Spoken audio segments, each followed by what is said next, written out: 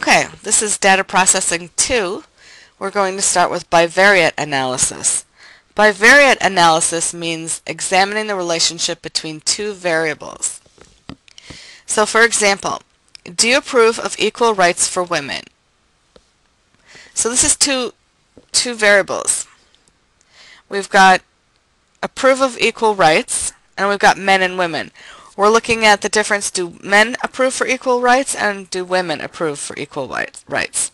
So the variables in this relationship are gender and approve. Okay, so this is a chi-square. And, excuse me, you can look at it. The top line, the second line is a little bit indented. It should be a little bit more to the right.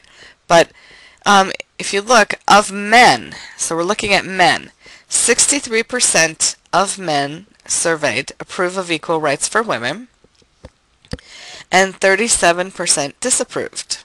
So we're reading down through the column.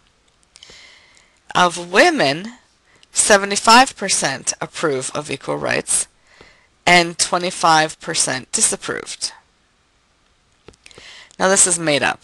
This just came off the top of my head, so don't worry about that. But so when we're reading this, we're reading down through the column. Okay. So the far left column says response, approve or disapprove. The next one is men, 63 and 37%, and then the far right one is women, 75% and 25%. So that shows the relationship between those two variables. So you can look at this and say more women approve of equal rights than men. Okay, a Pearson's correlation is another way of looking at relationships.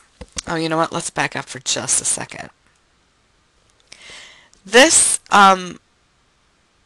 chi-square, if you look at this, this is categories, right?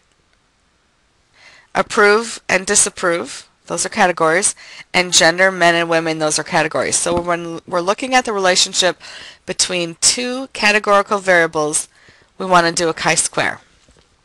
That's why we needed to look and say, what level of measurement did we measure our variables at in paper 3, okay?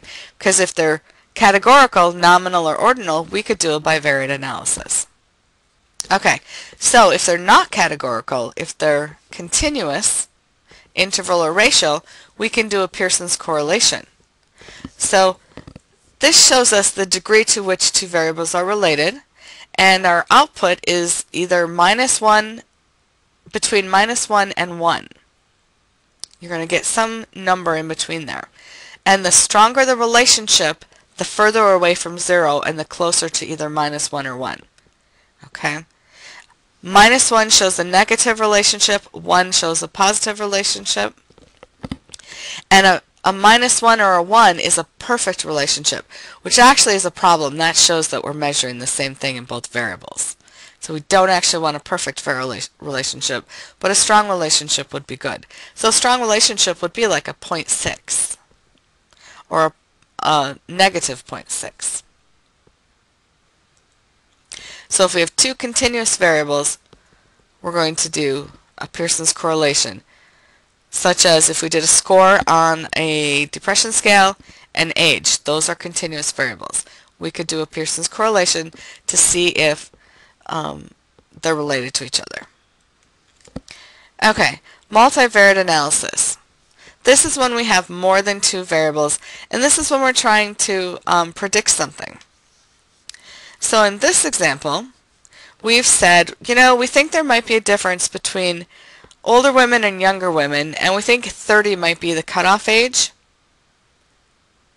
And also for men, or older men and women. So we think that there's a generation difference between women and men who are younger than 30 and women and men who are older than 30. So we're going to look at, do you approve of equal rights for women again? So we're going to look at that attitude, approve of equal rights.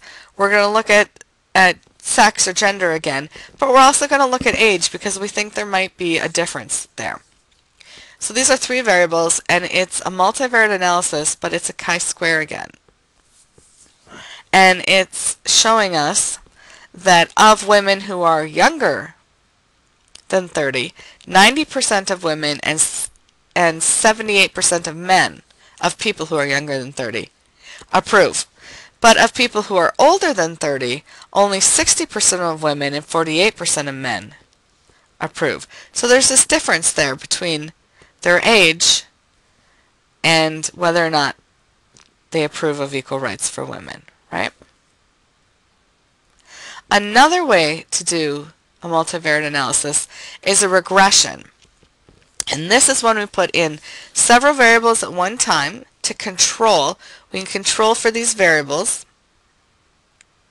and we can determine how much each of these variables affects our dependent variable.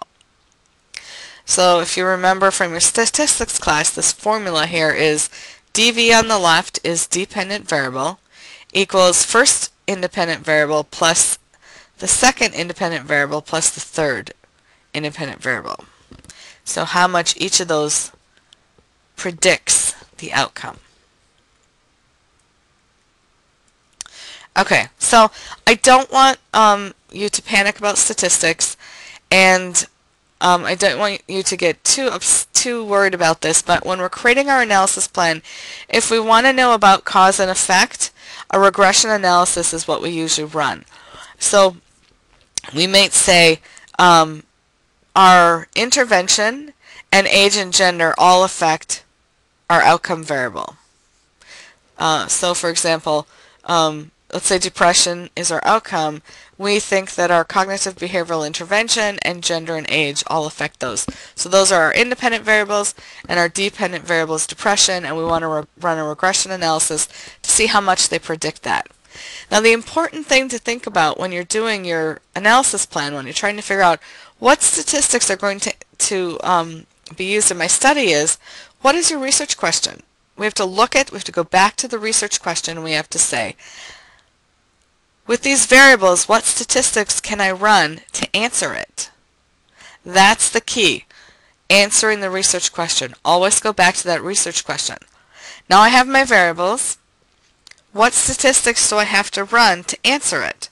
So read your question and then look at the level of measurement, and then try to figure out what statistics can we run to answer our research question. Now there are other statistics too. There's a t-test. That's if we want to know if the average of one group is different than the average of another group. So that's when we have both categorical and continuous. So let's say we have hair color blonde and red, and we want to know if blondes score higher or lower on a math test than redheads. So our research question might be, do blondes really score lower on math tests? So we'll have math test scores, that's continuous variable, and we'll have hair color, redhead and blondes, that's categorical, and we can run a t-test and get the average score for the redheads and the average score for the blondes, and know if, on average, blondes really do score less on a math test. That could answer our research question. So I am more than willing to help you figure this out. Think about it as a group, and then contact me if you want some help.